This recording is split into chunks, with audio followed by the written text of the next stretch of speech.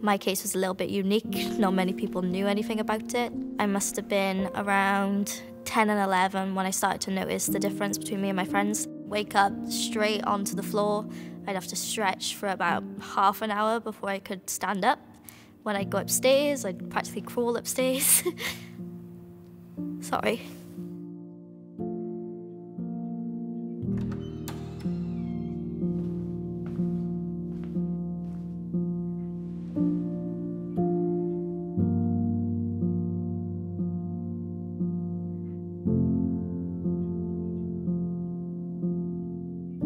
So I signed up to the bone marrow registry when I was 17. I think there's a lot of stigma about the fact that it's a really painful procedure. It's not. There's something called peripheral stem cell donation, which is how I donated. And then it's basically just a cannula in each arm.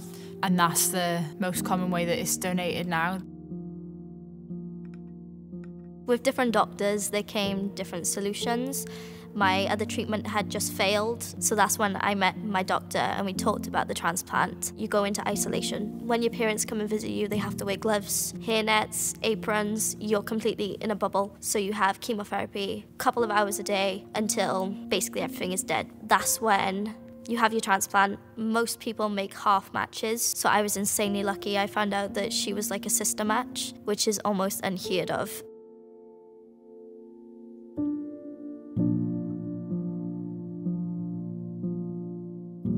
I was never expecting to hear anything again. I think it's quite uncommon to actually hear from your donor, let alone them be close enough to like meet up and see their full life like that. I don't think that happens very often.